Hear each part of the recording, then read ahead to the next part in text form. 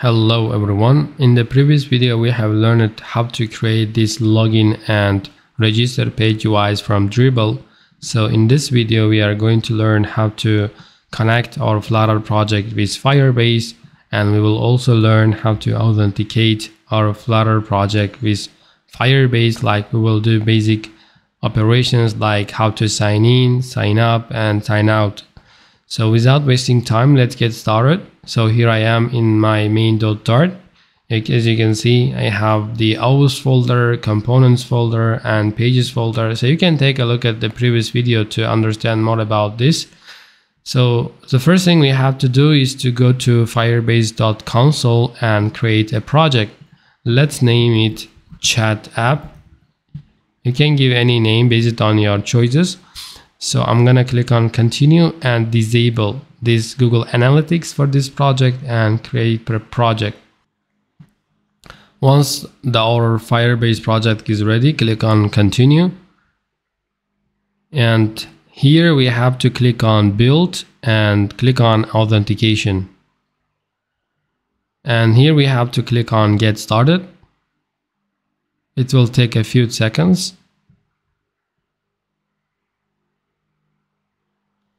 Let's click on email and password, and here we need to enable and we have to save it. Once we are done, we can come back to our code, and inside a terminal the first command we have to run is, let me show you. Here we have to run npm install g firebase tools. This is the first command that we have to run. Since I have already done this, I'm gonna skip this command. Next command we have to run is firebase login, and it will show us our Logout account, our Logout Gmail account. As you can see, I'm already logged as this account. So next command is to run Flutter pub global activate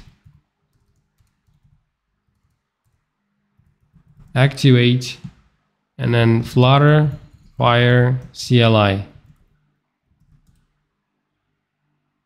And I think I have a spelling issues. So activate Flutter CLI, and this will activate it. Once we are done, we have to run Flutter fire configure. And we need to select the project that we have just created using Firebase console. Now it will show us the list of projects, as you can see, chat app that we have just created, but you can also see my other projects. So I'm gonna select the chat app that we have just created, and here we have to select the platforms that we want to configure. I only want to configure Android and iOS. I don't need macOS, web and Windows. So I'm gonna select these two and click on enter. Once it's done, you will see new file inside your lib folder, which is firebase options.dart. But here you can see there is some errors, and it's saying that we don't have a Firebase core package, so we are going to install it. So Flutter pub add Firebase core, and you can see that this error will go away. Now we need to install one more package. I'm gonna show you now in a few seconds. So let's go to terminal again and run Flutter pub add Firebase Auth. This is the second command. This is another package that we have to install it. So once we are done,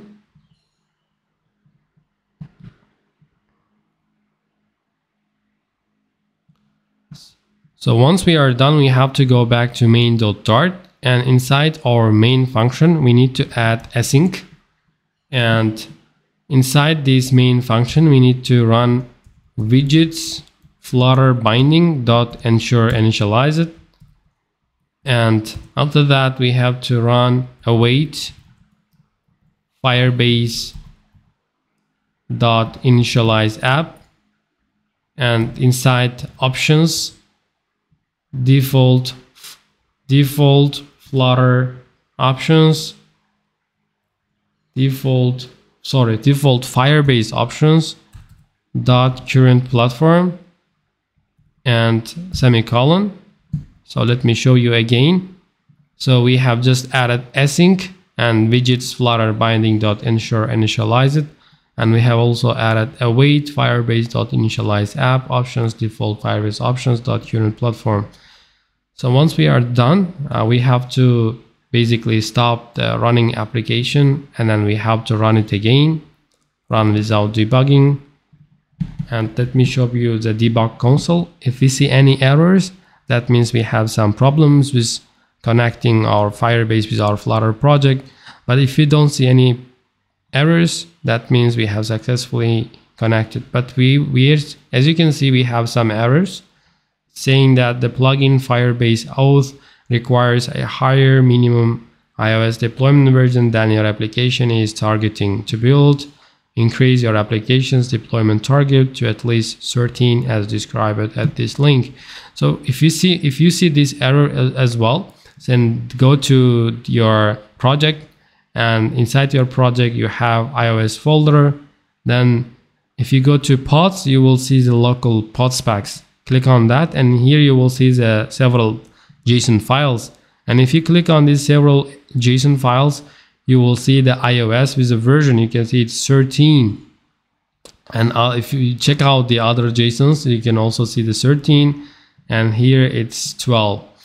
So you can go back to iOS folder again, and you will see the pod file. Click on that, and we have to uncomment this platform iOS 12, and we have to change it from 12 to 13 again. And now I'm gonna run it again without debugging. Now let's see we have any errors again or not. As you can see, guys, we don't see any errors this time, so that means we have successfully connected our Flutter project with Firebase. So now I'm gonna create a new file. So we have to create the service for authentication. So we are going to learn how to sign in first.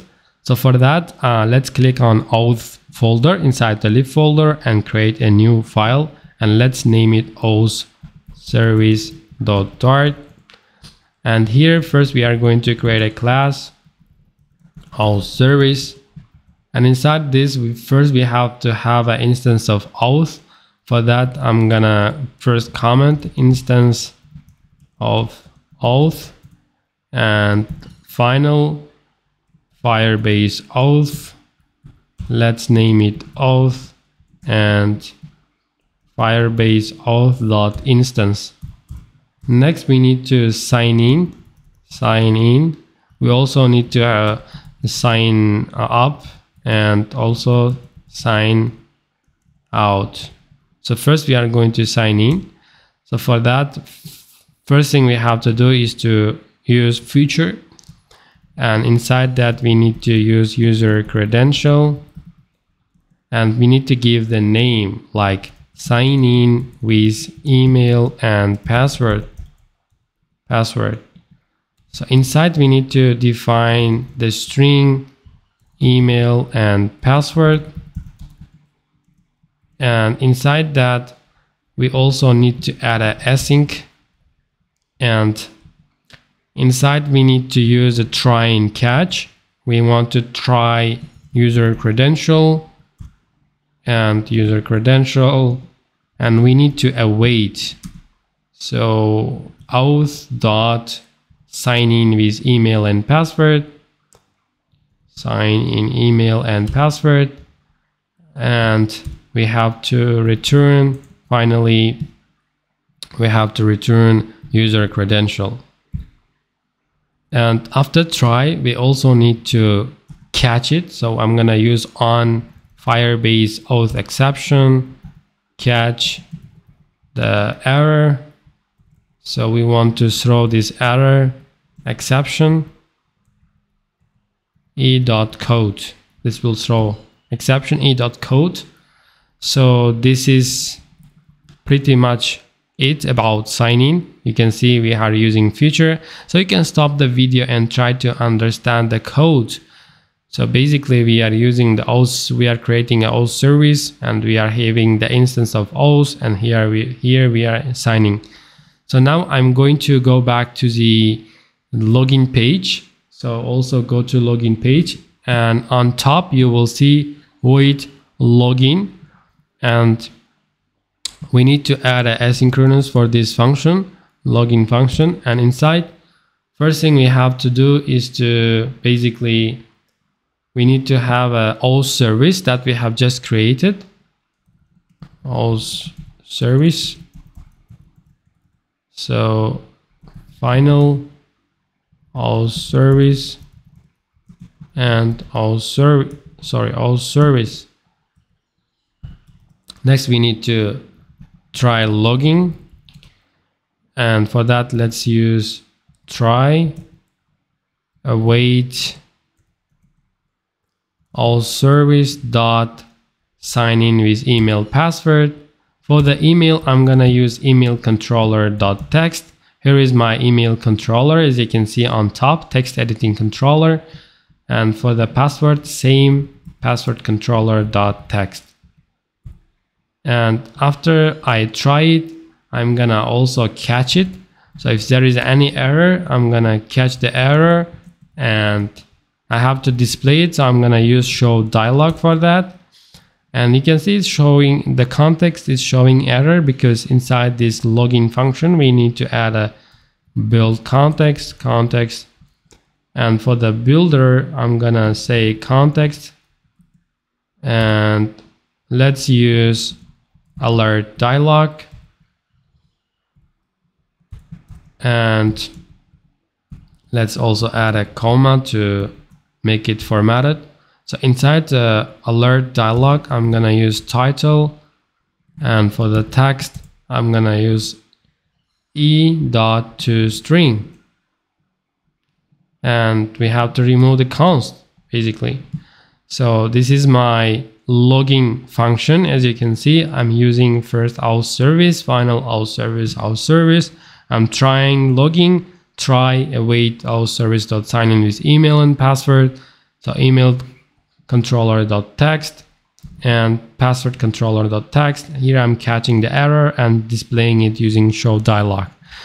So once I'm done, I have to go to bottom.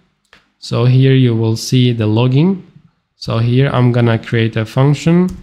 I'm gonna use login, and inside I have to use context. Once we are done, we are not finished it yet. So I'm gonna go to my lib folder, and here inside my Auth folder, I'm gonna create a new file, and I'm gonna name it authgate.dart. So we have to run some code to understand that when we logging, when we type email and password, we have to have a logic. Once we enter our email and password, it should go to our home page. So this is why we need authgate. So I'm gonna create a stateless widget and name it authgate, and I'm gonna return scaffold. So basically, inside a scaffold, we need to have a body, and we use stream builder. And here we need to have two things, stream and builder. For the streams, we use Firebase auth.instance.auth state changes. And for the builder, we need to have a context, snapshot, and inside a builder, we need to have a logic. So when the user is logged in, we need to have if snapshot has data, we want to return const homepage. We don't have a homepage yet, but we will create it soon. So if the user is not logged in, else return const login or register. Okay, so now let's create this home page. So inside my pages folder, I'm gonna create a homepage.dart STL homepage, Let's return a scaffold. Inside I need to have a app bar. For the title, I'm gonna say text. Let's make it really simple to just understand. Background color, colors dot purple, or let's say deep purple dot shade 300. And what else? I think it's the color is pink, right? The pink color, yeah. And foreground color, colors dot white. Okay. Now we will go back to authenticate and import this home page. And once we are done, let's go to main.dart. And here, instead of having login or register, we need to have authenticate. Now let's remove this unused package. Now we need to stop the application, the running Flutter project, and we have to run it again, run without debugging. Now, as you can see, guys, it's showing us email and password. So if I go back to my project, you see that we have already created email and password inside Firebase console, but we haven't created the users yet. So let's click on users and add a user. Let's say test gmail.com, password, let's say 123456, and click on add user. And once we are done, let's create an email. Let's sign in. Let's log in. So for the email, let's create test@gmail.com. And if I put a random password and log in, you see we have some exception invalid credential because we have to use the correct password 123456. And if I log in, now you will see the home page. So guys, we have done with sign in. As you can see, now we are inside homepage. Now we have to learn how to sign out from this homepage. So for that, let's go to our auth service.dart, and here inside sign out, first we are going to use the feature, and it's gonna be void, and let's name it sign out. And it's very simple. We have to return await. So we have to use basically async here. Async return await auth dot sign out. Sign out. So very simple, right? Future void sign out, async return await auth dot sign out. So now we have to go back to login or register. Basically, we want to add some icon here, as you can see. So we need to go to homepage.dart. So we have to make sure where we want to add this icon, like logout icon.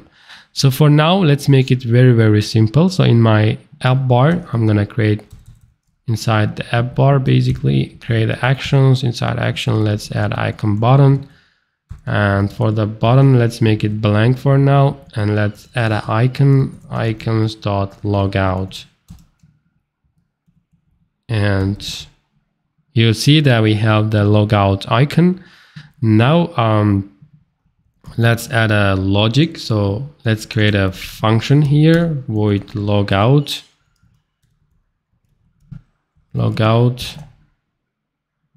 So here inside this logout function, we need to first get the auth service. Get auth service, final auth service, and now we need to sign out. So basically auth sign out, very simple, right? Now we need to use it here inside icon button on press logout. Now I'm gonna restart the application.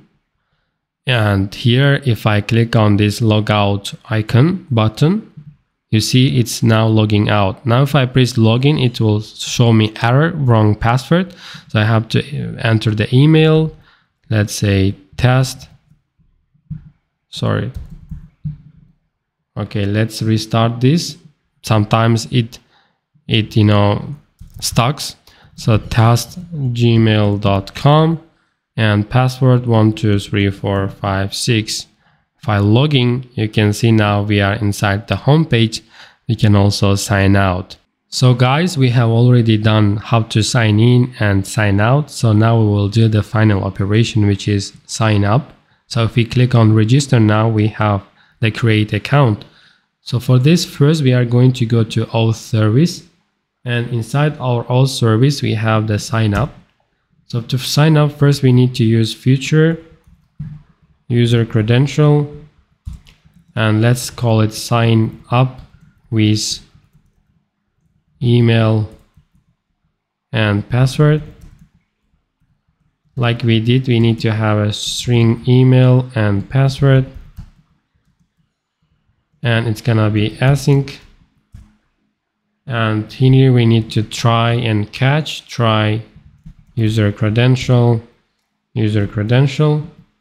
and we need to await auth dot sign user sign in with sign user, I guess it's sign user with email and password,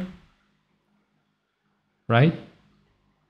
It's create, I think it's create user with email and password. So email and password. After we try, we need to return user credential, and we need to catch the error on Firebase auth exception, catch error, and we need to throw the exception e dot code. So once we are done with sign up, we have to go to register page, and on top we have the register function. So we need to add a async, and inside this register page, first we are going to have the auth service. So final auth service, and here we need to add a logic.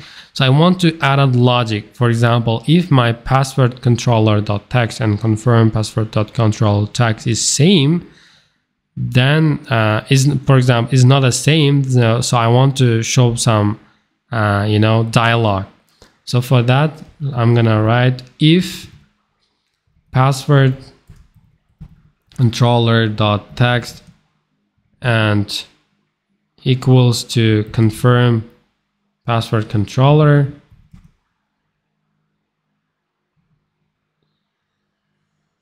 I want to try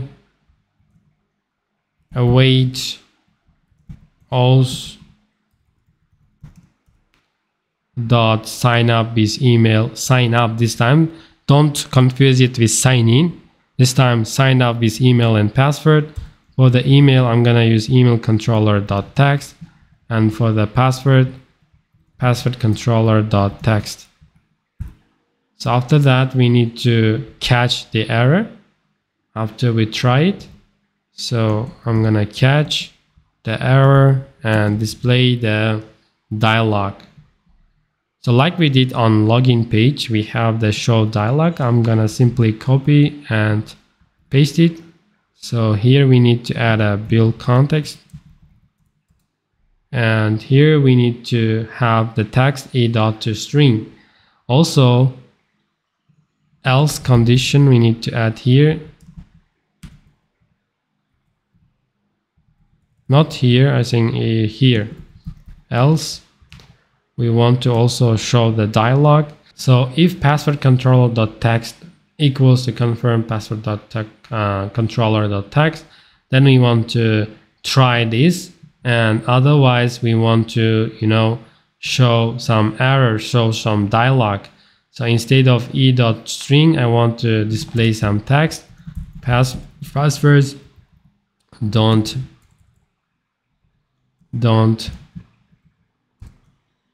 match.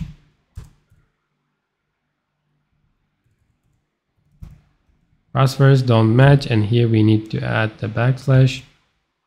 Passwords don't match, and here I'm gonna add a const. So now we go to bottom And here inside on pressed button, I'm going to return this arrow function and register context. So I think we are pretty much done about this function. So we have created we have used the auth service here, and we added some logic inside our register function. So now let's restart our project. And now if we click on register now, and for the email, let's say test2gmail.com. For the passwords 123123 123123. If I click on register, it should go to homepage automatically, as you can see. Now if I go back to Firebase and refresh this page, you will see that the new email, right? Try again. Okay, you can see the test2gmail.com. So if I sign out and enter test2gmail.com, the first password, and 123456 login, it will not work because I think it's test2gmail.com 123456. I guess the password was correct. Yes, this one, homepage. As you can see, everything is working. So in this video, we have learned how to connect our Flutter project with Firebase, and we also learned how to authenticate our Flutter project with Firebase, like we have performed basic operations like sign in, sign up, and sign out. Thank you very much. And if you have any questions, let me know in the comments, and I will see you in the next videos.